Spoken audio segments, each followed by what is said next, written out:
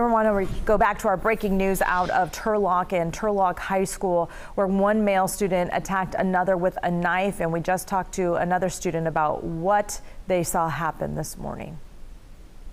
Basically, I walked out of my history class, just normal, and then all of a sudden I see people start rounding up right in the middle of the grass field, and then they're just fighting, and then we see an object, and he just starts coming. He starts stabbing him in his neck, his back, his stomach, and as the other kid is trying to pull away, he's grabbing him like from his shirt, and he's just stabbing him, and then until the dude just ran away and was able to walk away and go to the bathroom.